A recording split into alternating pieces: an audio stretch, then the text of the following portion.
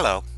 Recently I've been asked when is the best time to use an xDialog form for collecting data as opposed to a standard form for collecting data in Alpha software.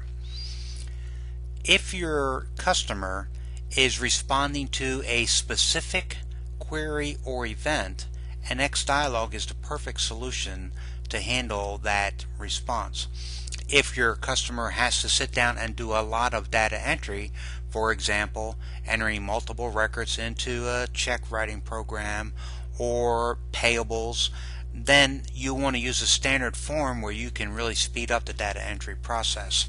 So let's look at an example of how an xDialog box would be used to respond to specific information needs.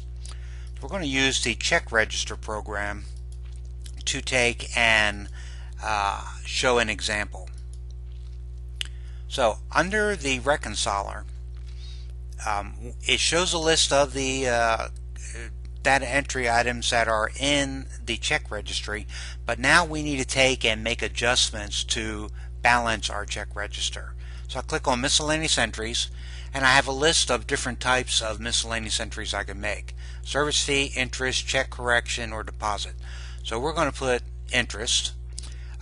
We can use the default date, which is today, or set the date any way we want. And then we tell it, is this event going to add or subtract from the check register? Since it's interest, it's going to add. We put in the amount, 0.32 cents, and then we make ourselves a little note, PITIFUL, because we all know that's basically what you get in interest from a bank. It's pitiful. Once you've done that, you click continue, and there you go. It writes your answer into your database for you.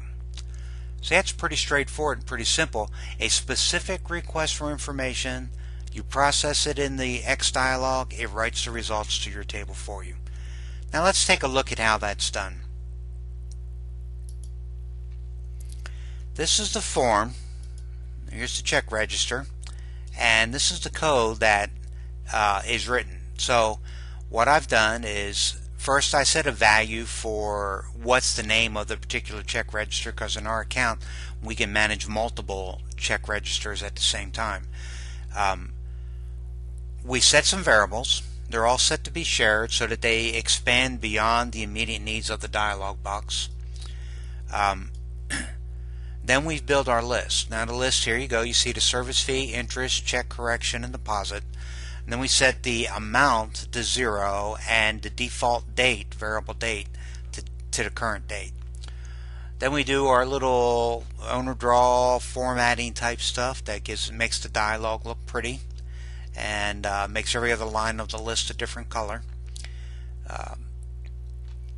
Down here we set our heading string, fill in all values, and then the footer string, click cancel to close and do nothing. Basically tells what to do. So assign our 2 button labels, and then we're ready to build our dialog. Now here basically building an xDialog is pretty straightforward. It's very linear in the way you write it. So you just go down and you set your regions and you put in the different values that you want, and it's easy to preview an xDialog box so you can make sure that the design and the layout are what you want.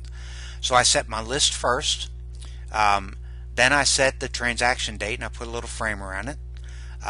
Then I go ahead and put in the add or subtract for the type of value that I'm running.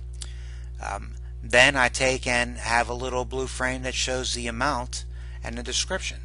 Once those values are filled in, down here under the code section, first I put a kill focus on the date if the date doesn't fit within a range. Then if it's canceled, I tell it to do nothing and it just ends. Any other option, go ahead and processes the code. So now it's quite simple. Table enter begin, and of course I name my table. I put in the date as the variable date field. Variable date. Group is the entry type. Title is my select. Save count is an internal function that we do. It's not necessary for this demo. Save type, we're saying it's check register. Transaction is expense, and the operand is add.